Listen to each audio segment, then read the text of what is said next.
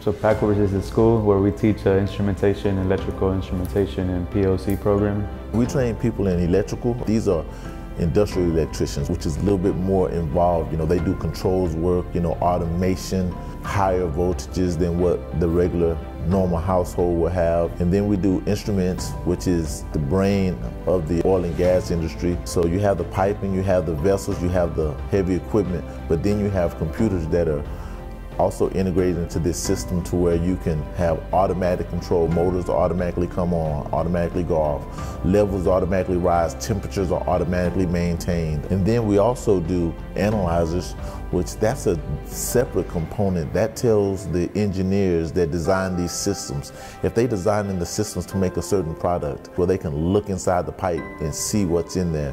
They have machines that will extract a bit of the sample, analyze the sample, and then safely return the sample either to a waste or back into the process, and that's called analytics. The reason why I believe that they should get the training here is because they're getting trained by people that have relevant industry experience from a technician's perspective. You're going to get the instructors that are tested, and they've worked in the refinery so that they know the real life. Not only do you get the curriculum, but you get the tricks of the trade.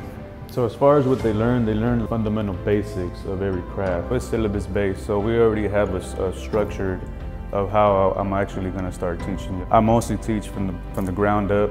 In other words, just like you have prerequisites in college, our curriculum is set up where one subject ties into the next.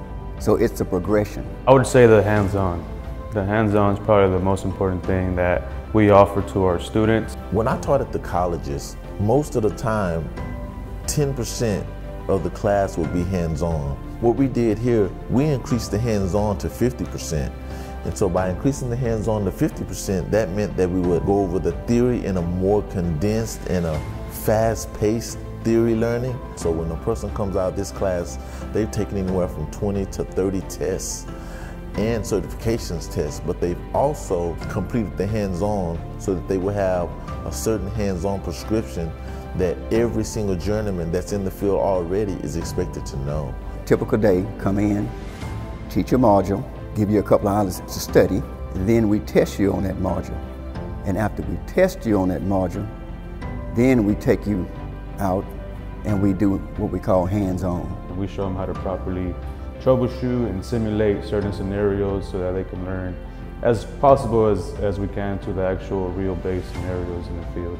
One of the things that happens with the companies is it's very difficult to train someone on these systems that are continuously running, because oftentimes you have to shut the system down in order to work on them, and they don't want to do that.